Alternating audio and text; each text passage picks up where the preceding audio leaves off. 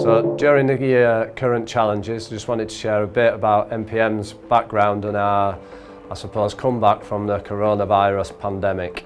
MPM are a family-run business, been going now for 42 years, predominantly in hand lay and chop spray GRP with an RTM department as well.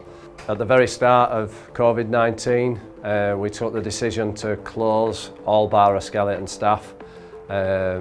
It was, I suppose it was a worrying time for everybody, and the decision was taken on a health and safety reason, just in regards to social distancing, people being on site, staggering break times, but three or four diehards stepped forward and said, if we're staying open, we need to be open, we'll be in. So we ended up running a skeleton team of 8 to ensure that one of our clients that was very much a key worker was kept supplied, because we were their sole supplier. Throughout the 8 weeks there was no panics, no issues, but during that time we were constantly working and thinking about bringing the team back in safely. Unfortunately, as with many other companies, most of our customers shut, so over 80% of our customer base shut down, so orders were drying up anyway. So the order book was still relatively positive at that time. However, if we'd have just carried on emptying the order book, we'd have probably come back when the rest of the world woke up with nothing on the order book. So it was very much focused on keeping the key workers going. Now, during the comeback, we never rotated staff, because the people that were in were happy to be in, and we asked the question each week whether they wanted to be furloughed and rotate, but it was my opinion that rather than rotating, I'd rather a settled team, because we knew that everybody was sort of work home, and we're all healthy. We then started phasing people back in as customers reopened and they had requirements again.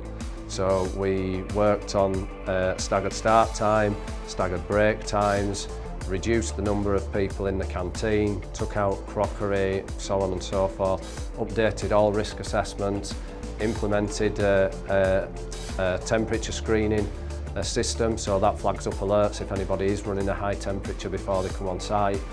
There's hand sanitisers in 6 locations on the site, and signage everywhere for social distancing, so we were quite happy that we could bring the team back safely. And then we ran a phased return, so we brought 9 back, then 2 back the following week, then 2 back 2 weeks after that, so that it gave the team chance to become sort of accustomed with the new ways and some of the things that had changed. The risk assessment side was made easier by some of the work that Make UK and Composites UK were doing and sharing through e-newses and so on and so forth. And I think that is a great tool to have to support members of Composites UK, and it certainly helped us look and sort of dot the I's and cross the T's in our risk assessment. Each month now we are completing feedback on the safety of the team coming back, so after the first 2 weeks we requested written feedback from the team on whether they were happy with the safety measures, if they thought anything could be improved, and that averaged a score of 9 out of 10. So there were a few things to improve, which we have done, and it's at least a minimum of 2 meetings every week with the team, just updated and making sure we're following all the procedures. So in the main, I would say that we're comfortable and we're safe at work, and we're relatively positive about things returning, as in orders and such like. I think there will be challenges ahead, but I think with the support of people like Composites UK out there and us continuing with that safety in mind first, I believe that we will come back and we'll be back stronger.